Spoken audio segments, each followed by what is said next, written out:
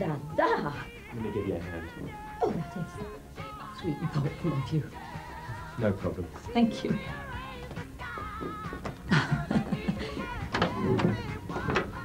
No breath freshener needed there. Justin Bradley. In these doors is Roger Michael, club promoter to the stars. Can he live much longer without me?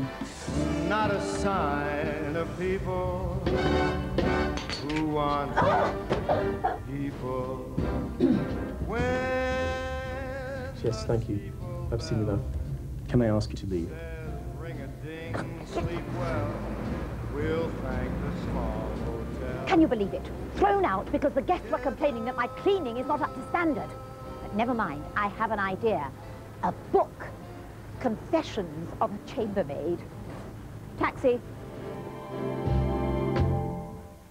What is she like? Joining me now is Lesley and the editor of Company Magazine, Fiona McIntosh. Fresh, I'm sure, from being flung out of that hotel. What were you like?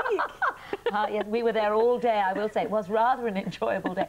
You know what was so frightening about the whole thing was they were all about the age to be my sons. I mean, that's really a scary thought, but they were charming. They were rather gorgeous, I have to say. Rather gorgeous, especially James Bond, Mr. Frankel. Yeah, and to get so many of them.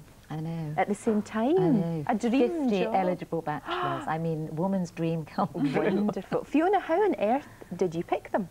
Well, it's an annual event in company now, right. So it's got to the point now it's snowballing year after year. So we're surrounded by photographs and vital statistics and terrible inside leg measurements. I mean, it's hell, but somebody has to do it.